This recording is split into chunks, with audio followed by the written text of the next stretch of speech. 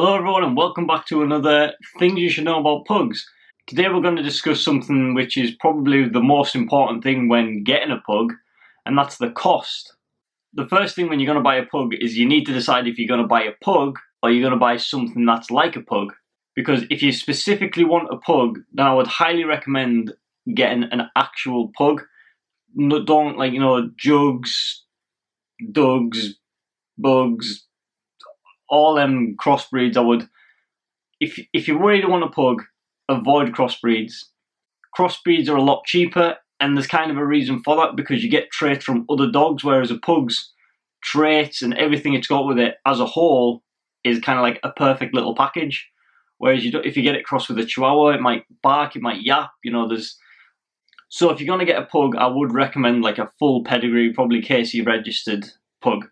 Now, depending on kind of where you are, I'm in the UK, so obviously this is going to be in pounds, so I'm sure you can try and convert if you're from America or any other place in Europe or whatever. But over here, it depends whether you're north or south, because in the southern part of the UK, it's definitely more expensive for dogs. It's the same with everything, really, in the UK, like cars and houses, everything's more expensive. So we're from like the very top of England, like borderline with Scotland.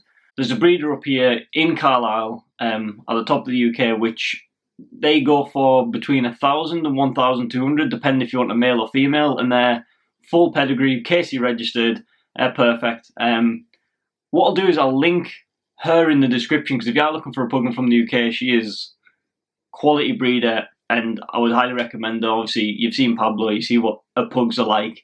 They're all perfect, they're all like that. So, but if you are looking for a pug, I would say the price kind of range in general would be from about sort of your £800-900 to sort of your 1500s, and if you're really wanting like a show dog, then a lot more. But I'm sure you're just here for a pet.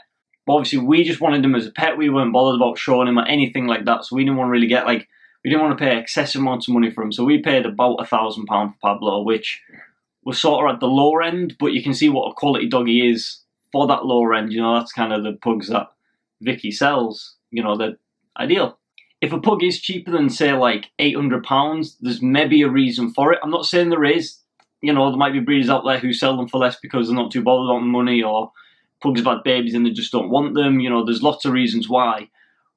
But I would just watch out for maybe some crossbreeding further down the line, because pugs are renowned for health problems. And if you don't pay the money for the right one, them health problems are going to be a definite issue, and you're going to spend way more money. So it'd be better paying another £300 for the pug than paying thousands of pounds down the line when it needs something done with it. Do you know what I mean? So that's in terms of buying the dog. In terms of what you need actually for them, isn't probably that much of cost. The main cost is obviously purchasing them. You're going to need the basic stuff, so you're going to need beds, towels. You can use old towels though, so there's a lot of things you can recycle. Toys, we used a lot of old bears that we used to have from when we were like kind of kids and that, so we gave them a lot of them. But in terms of like chew toys and all stuff like that, it doesn't really cost a lot. In total, I think for us, with like his crate, we built his pen, we got his beds. We went to Pets at Home and we didn't buy the cheapest of stuff, but we didn't buy the most expensive stuff by all means. So we spent about £200 getting kind of everything we needed for him to begin with. So you're looking at that on top of the cost of the pug. So, obviously it varies, it depends what you're getting. But in terms of after you bought the pug, say about £200 to get everything you need and sufficient enough stuff. You don't want to buy cheap stuff because he'll rip it apart, he'll bite it, chew it. So you've got to be cautious of getting tough stuff, but not buying too expensive stuff that's going to get ruined. So a month between me and Chelsea, we put £100 away a month. Now we pay £50 each into like a joint account, and then we just buy what we need for him. And that's sufficient enough. That bank account never gets low. We just go and spend. It's accumulating money. It's actually like, we're technically saving in that account, because we're not spending it all at all. So in terms of monthly upkeep costs for a pug, there's only really like 3 things that you'll be really buying. Food and treats, you'll be paying for his vet bills, and you will be, can't remember, his insurance. Obviously, being a pug, we are cautious that he is susceptible to, health issues. So the thing we definitely wanted to do was make sure we had a good insurance for him. Now, you can get like insurance for £3 a month, which if you want £3 a month insurance, that's fine. No, not knocking anything of that. But that kind of only covers accidental cover. Well, obviously, we're aware that he does have breathing issues. So we went for like, I think we pay about £20 a month, which isn't like excessive insurance because some of them are a lot more. But that kind of covers, I think it's something like 7 different illnesses or diseases, and it's about £4,000 per illness or injury per year. So basically, paying £20 a month, we could potentially get something ridiculous like £22,000 worth of vet bills from our insurance just by paying £22. So £20 isn't a lot to pay a month, but if anything does happen, then you're covered. If you want a pug or just any type of dog, you can't be trying to save money and skimp. He's got to be a priority. He's got to be where all your money goes. You know, there's stuff I don't buy for myself, knowing that Pablo might need something. I always keep that money spare. So having good insurance is kind of key, really, to not forking out a lot of money, because if you save on, so if you buy like cheap food and you don't really pay much for his insurance, you take him to a not a very good vet, and that's, you know, they're quite not bothered about him and they don't really check him properly, then you could be looking at saving money, but for how much health issue might cost, that extra money you've been saving won't be the same as what you're going to be paying for a vet bill. So I'd highly recommend some good insurance. But like I said, that was only about £20 a month. Now in terms of vets, we're in like a puppy thing with the vet, so we pay a standing order of £12. £12 a month. So for that £12 a month, we're getting free health checks, we're getting his toenails clipped, we're getting his vaccinations and all the stuff we need. So for £12 a month, you're getting kind of a lot of stuff there, which when they're giving him a full health check over, they can check his weight, you know, make sure he's eating right, they can give us advice.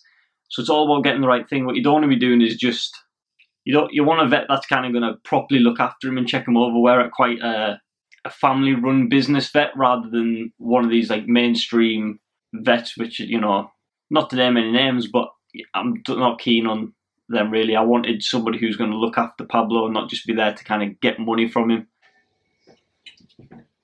Here you are. Thank you.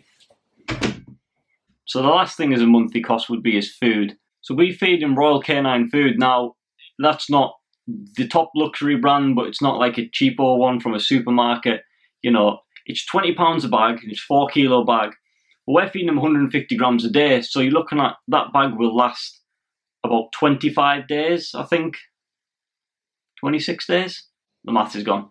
So you're looking at once a month for that. So in terms of monthly costs, we're paying £20 for his food, £20 for his insurance, and like £15 for his vets. So all in all, you're looking at £55 a month.